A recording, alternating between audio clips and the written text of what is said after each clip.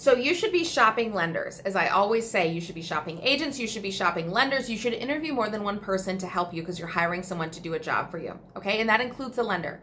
You are paying them to borrow money from them, not just on a monthly basis, but up front by originating the loan, okay? So understanding, one of my first things when you're talking to lenders is ask them what their loan origination costs are.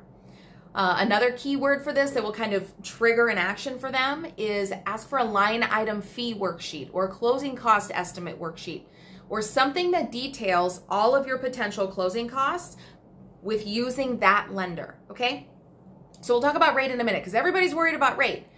Rate a lot of times is dependent upon what those fees are because lenders have to make money. They do a job too. They provide a service, okay? So understanding what those costs are up front is most important. I can't tell you how many times I get buyers that come to me and they're like, hey, Stacie, we want to buy a house. I'm like, cool. Okay. Are we buying it cash? Are we financing? What's the plan here? And they're like, oh, we already got our pre-approval from our local friendly bank. Cool. Sounds good. Do you know what your loan origination fees are? No. What are those?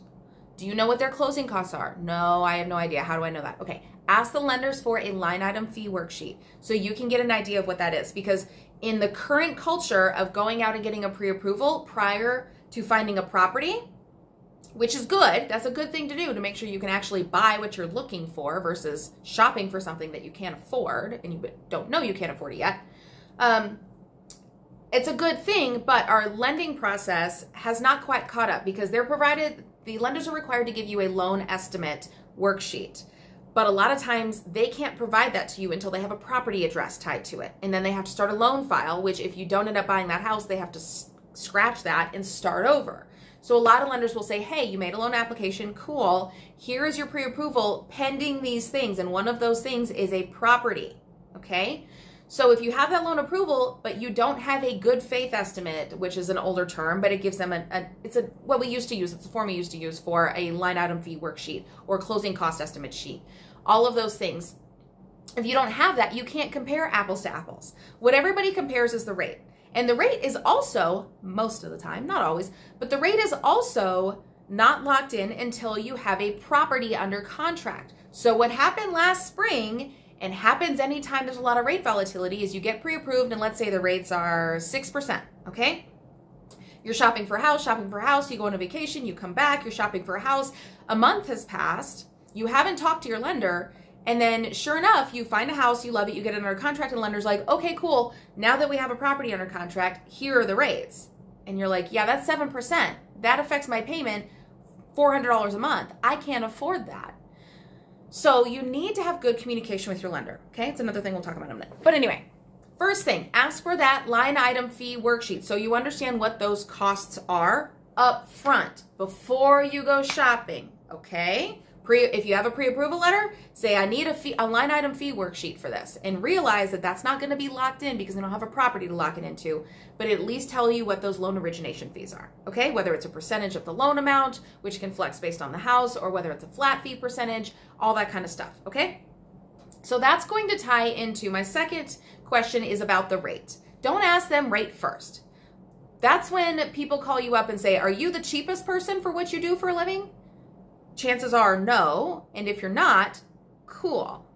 Because you know the people that are only worried about that are only worried about one thing, which is cost, and that's fine. There are people that is their number one priority. I'm like, cool. So if you're going to compete and there's 4 other lenders and yours is onlinebank.com, super cheap, everybody knows it, never closes on time, then chances are that's not going to work in your favor in a competitive market situation, okay?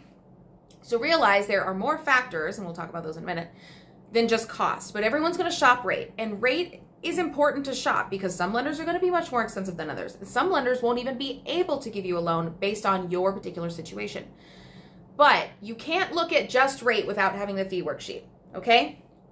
If you are not planning to refi or sell this property for 15 plus years, then yes, rate is going to be more important. But a lot of times having a slightly higher rate with $5,000 less in closing costs, okay, if that higher rate costs you an extra $50 a month, you can pay for a long time, 4 or 5 years for less for taking the loan with the higher rate. It's going to cost you less over the next 4 to 5 years. And if you plan on selling the property, refinancing the property, adding somebody to the loan, and doing something else, then that will still save you money in the long run. So don't just be focused on the one number, the rate, okay? Understand what those closing costs are, and the APR should factor in some of those closing costs for you, okay? So if you're going to compare just one number, make sure it's an APR, not just a rate, an interest rate, okay? Because the APR will factor in those origination costs a lot of the time.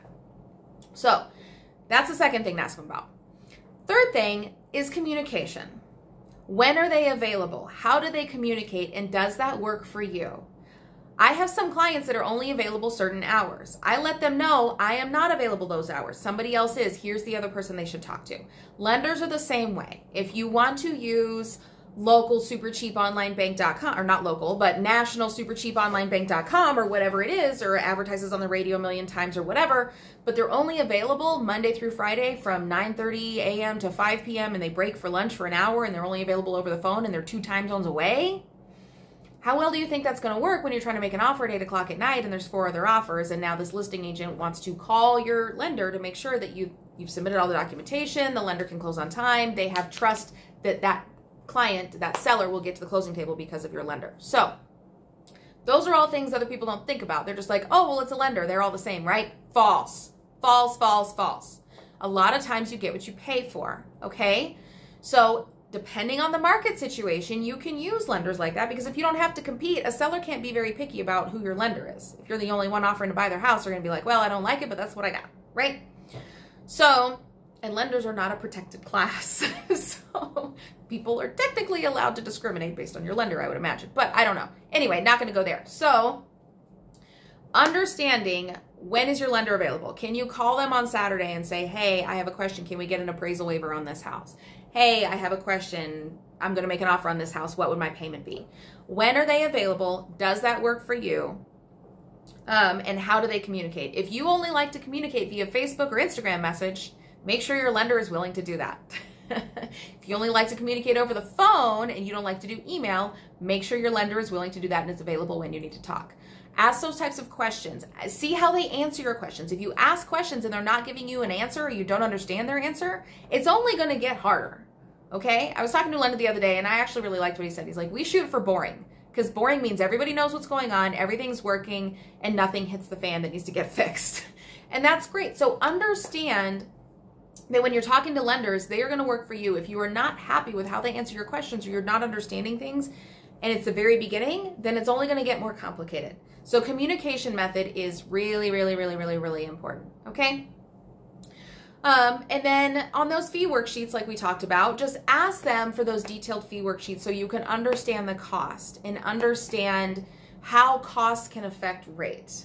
Okay, so when I said you're shopping rate and you have to compare apples to apples, those fee worksheets will tell you so much, guys, so much. Are you paying loan discount points?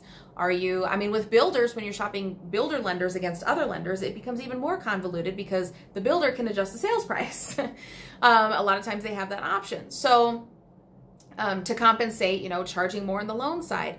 So there's a lot of things that you need to ask questions, and make sure that your lender is answering the questions to help you understand, to be able to make an educated decision, okay?